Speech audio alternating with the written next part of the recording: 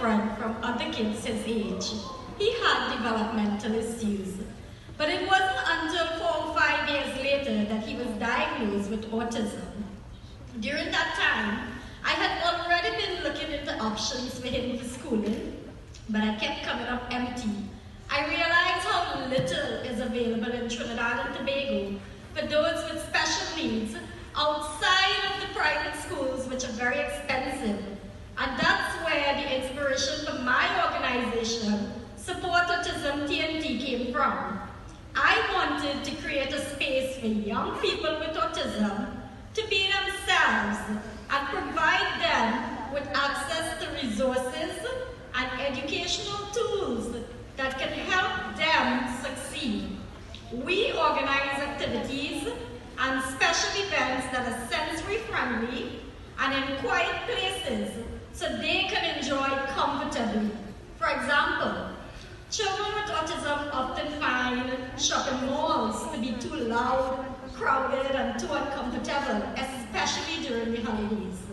So we organize meetings with Santa in a quieter, safer setting so that they can still have that experience of meeting Santa. We also put on events where they can participate and showcase their talents. We've had children with autism who dance, they play the piano, and they take part in our fashion show. It's all about providing them with opportunities.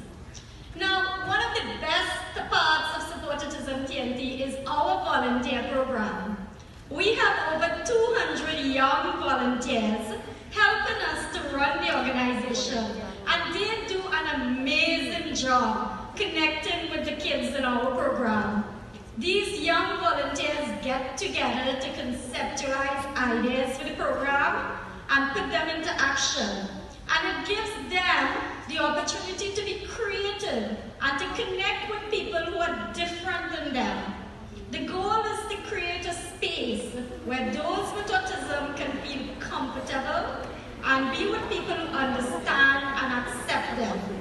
Unfortunately, here in Trinidad and Tobago, there's a stigma associated with people who have developmental disabilities.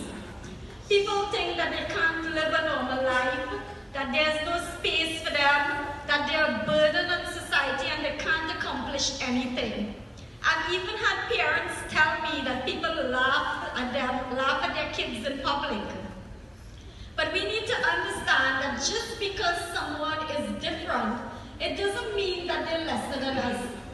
What I love most about my nephew Raul is what makes him different. And having a disability certainly doesn't make someone a burden.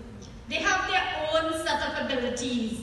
And our job is to provide them with opportunities where they can use those abilities and they can shine.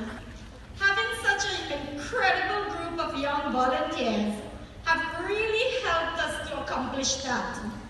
A lot of these volunteers are your age, and when they get to spend time with other young people who are different than they are, they become more compassionate and accepting. Of course, I would love to have you involved with my organization, but more importantly, I want you to get involved with anything that you're passionate about. Whether it's at your school, in your church, or in your community, find an organization that you connect with and volunteer. Your generation is the next generation of leaders, the next generation of teachers and doctors and politicians. And you will be the ones to shape your communities, your country, and the world. When you put your time and passion into helping others, you can shape a future that is accepting of all people in this world. Thank you, Edie.